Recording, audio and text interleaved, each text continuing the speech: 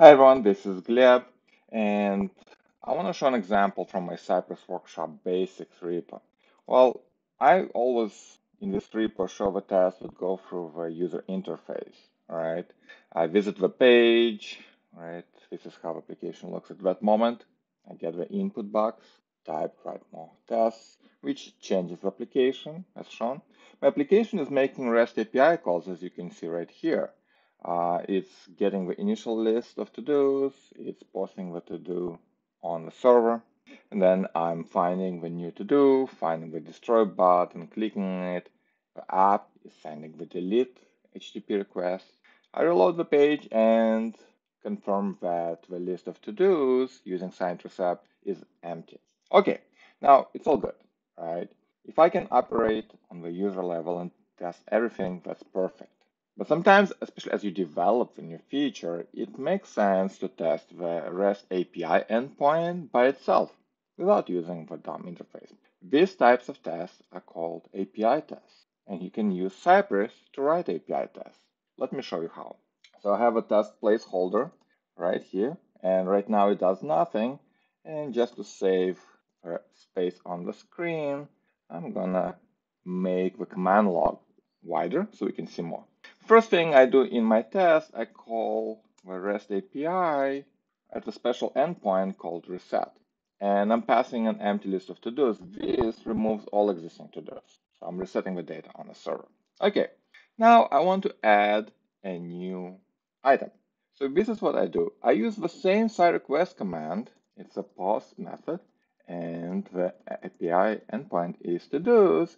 And I can do the same thing where I have a title and complete it, right? And if I save, notice what happens. The test runner first sends the reset call, and then it sends the post to-dos. And notice the API responding with 201.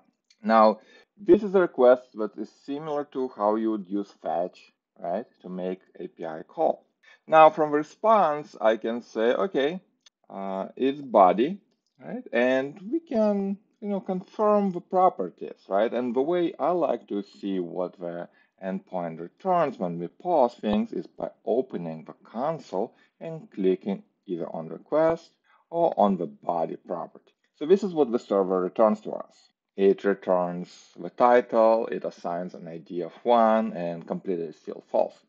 All right, let's confirm it. We can say should have keys, and what do we have? ID, title, completed. Perfect.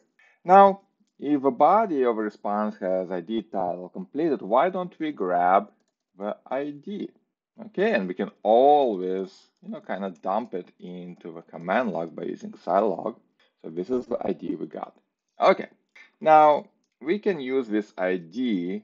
Anything you get from the application or from a network or from a server, you have to use .then command to actually use it. We can confirm it's a number. We can make a request to get the to-do by ID and confirm its body, let's say title, should equal write more task wherever we sent initially, right? We can also maybe delete the new item, right? To confirm that delete works, right? And we use the same cy request for everything. Anytime you want to do HTTP request, you do the same thing, okay? Let's say you want to confirm what kind of status code you get. So you can say if status, and in my case, it will be 200. That's what my backend returns when it deletes an item. So we just perform entire API test by just executing a couple of calls, getting the ID of a new item, fetching it from the server again, and deleting it. Now, there might be a problem if we run the test a couple of times. Okay, right here. My backend is so simple, it actually doesn't save the item immediately to the file. So you might get into a situation where you're trying to get a to-do item that you just created, and the server says 404, I did not find it. So it helps, right, to add a little wait, like 100 milliseconds. You don't even have to log it into the command log, and now it's reliable. But it's only because my backend is very, very simple in this case. Okay, so this is an example of making API tests in Cypress.